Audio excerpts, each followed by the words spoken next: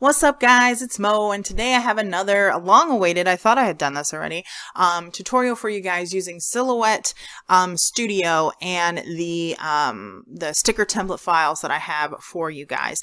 I have upgraded to Business Edition, which means that I don't have to do like tracing and stuff if I have a PNG image like this is.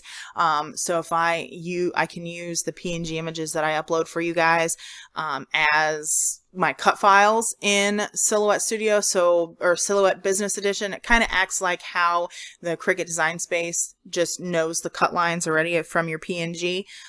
But I'm going to show you, so I'm mentioning that because you'll see Business Edition up here, but this tutorial is for if you have the free version or even the Designer Edition. But if you have the free version where you need to do tracing and stuff like that, you don't have to upgrade. You can do this for free. The free version of Silhouette Studio. So what you're going to do is you're going to drag and drop in the blackout file here and also the white file. What we're going to do is, first off, we're going to center your blackout file to the page. Then we're going to go open up the tracing. This stuff has changed. When I upgraded my Silhouette, I was like, somebody give me a tutorial because I don't have any clue. But we're going to set our trace area. And to do that, it's just like you normally would do. You're going to drag to create a little trace area. We're going to, since it's all black, it's going to be easy for the Silhouette software to find the edges and whatnot. So then we're just going to trace outer edge. And once that happens, you can go ahead and remove. You can either delete it or you can keep it. You can do whatever you want. But you can take this, right click, and select Release Compound Path. And what that means is you can edit each of these guys individually. So what I'm going to go ahead and do is I'm going to open up, where's my downloads? A couple of scenes that I have made. I will leave a link to my Cricut video. In the beginning of that video, I show you how to make these little like scenes here. There's some scenes here too.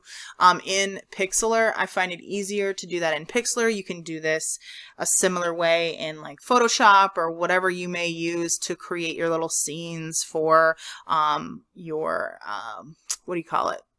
Stickers. Or this could even be something that you are learning to do. I use Pixlr because it's free and it's easy and I don't have to download anything because it's all online, and I like it. So now I'm going to drag, well, maybe I'll keep it over here. I was going to drag it over to my other screen, but we can just take our little scene, drag it over here, and fill it in this box. Now we can do the same thing. Bring this guy over here, drag and drop and fill it into this box. And these are you can do this with patterns, you can do whatever you want, you can scale and move and whatever, but these are patterns that I have made a specific size. Now, let's say you maybe want to drag in a picture or something, so I'm just going to drag in this picture here. And I love doing photo kits as well. Like I love the photorealistic kits, not necessarily these kits with like clip art and stuff. I'm not quite sure why this is lagging on me, but I'm just trying to drag this photo in. Are you going to go in? Are you going in? And what I normally do is I go ahead and crop the photo within Silhouette Studio. So let's get this out of the way here. I am doing a couple different things in my on my computer, so it's kind of lagging here. So I'm just going to zoom out so that I can resize this picture. So I've zoomed out and I'm just going to resize him, and what I normally do is use the crop feature. So let's zoom in a little bit more. Zoom, zoom, zoom. Zoom in. We'll scroll up a little bit. I'm going to go to, actually we'll just right click and I think we can send to back. So I'll line them up where I want the picture to be cropped at. Beep, beep, beep. And we'll select both the red outline of our trace and the picture, and I'll go over here to the modify panel and I'll select crop. So then that's going to crop him down, and you can do the same thing for these guys. The only other issue is you're going to have to go back in and add your cut line of the red cut line there so that you can tell your silhouette where to cut. So I'm going to Control Z, and hopefully that works. Control Z. Yeah, so then we can delete this, and I'll just resume dropping in some patterns, or I guess some images rather, into the squares here. Let's see, that one, and then we'll put this one in because why not? Okay, cool.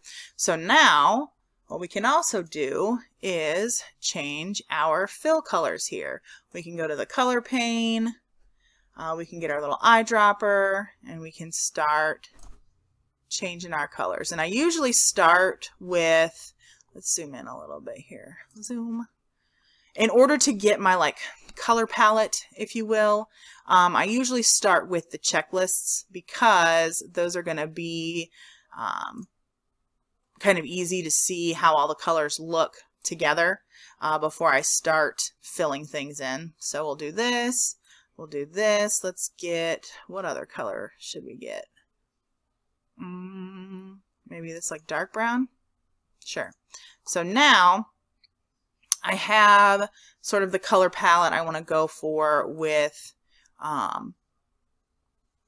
changing the colors in my template, if that makes sense. So maybe I'll take this one and this one, and we'll go, whoops. No, I don't want the eyedropper because I don't want to select this one. I wanted this one. Dropper, we'll go green. We'll do this guy. This guy. This one. And maybe we'll do him orange. We'll do this one, and this one, this color, and we'll do this one. Oops, I need to make, let's make this one this color as well. Oops, no, this color. Okay, and then we'll do this one, this one, this one, this one, as this brown color. Are you going to change? Are you gonna change? Okay, sweet. So now, then I'll take these guys here. Whoops. Let's zoom in a little bit. Zoom. Okay. I swear to God. Silhouette and Cricut Design Space, they both get on my nerves, is what I'm trying to get at.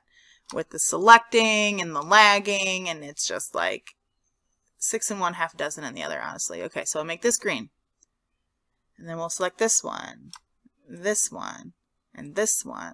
And we'll make this. What is even happening? This. And we'll make this one orange. And then we'll do this one, and this one. And we'll make those this color. Boink.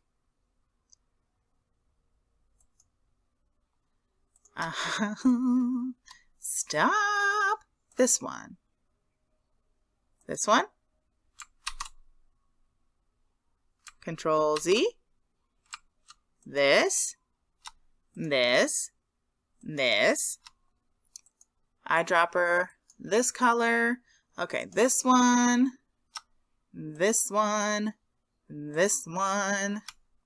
Eyedropper. This color. Okay.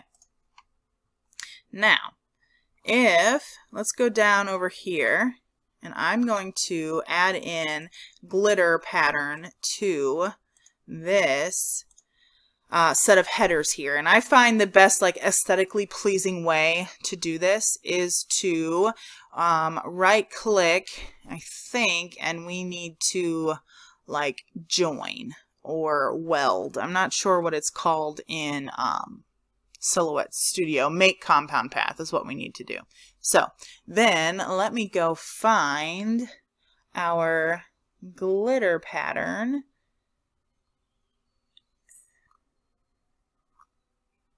And I have a video on my channel on how to make a glitter pattern. And you can use it to make glitter headers in Cricut Design Space is what it's geared towards, but you can also drag and drop it into something like Silhouette Studio. So that's what I'm going to do. Drag and drop it into this here. And it should populate the glitter into these headers. So you can see there's glitter in there now. Okay, so now we want to zoom out, and we want to make sure that we have all the red around our elements here, because we're going to take this and then we're also going to center this to the page. And you're not going to see your red elements come through. We want to center that to the page and we want to go bring to front. And you're not going to see the red lines because this is kind of covering them up, but we know the red lines are there, and that's what the silhouette is going to read to cut your stickers. So now we can go to our page here and add our registration marks. So we're going to turn them on. And what I always do is go to Advanced, and you can see this for the most part fits in the print and cut area of Silhouette Studio. So you can see this 6.75 by 9.25 area of the Cricut Explorer is also comparable to the default area of the what is this called? Of Silhouette Studio. This is not specific to the business edition. This is every Silhouette edition. This is your print and cut area. What I normally do is I drag the registration marks off a little bit, and then we will just send it to, we'll print it first, obviously, and then we'll send it to our Silhouette. We'll tell it to cut the lines, and it'll have the red highlighted, and then you just choose your pressure and whatever you've done. And that is how you customize the sticker templates in Silhouette Studio.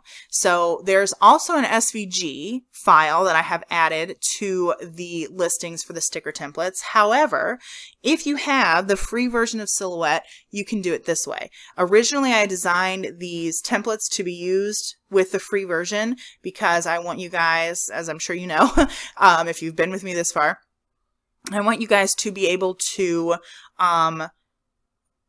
create the stickers that you want for very little investment. I want you guys to have fun in your planners. That's all I want.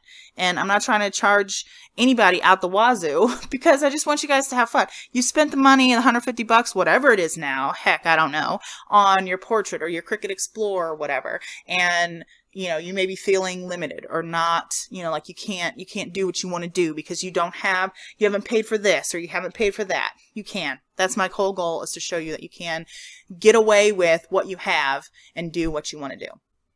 So if you found this video helpful, I would love for you to like it, give it a thumbs up, and subscribe. I have a ton more planner DIY videos. Cricut mainly is what I focus on, but I do have a little bit of Silhouette. I thought I had done this video a long time ago for you guys, but I guess I didn't.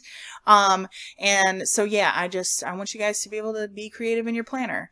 And I hope this video helped you. And yeah, stick around, see what other kind of videos I got going on if you want to get creative in your planner. And I will talk to you on my next video. Thanks for watching. Bye.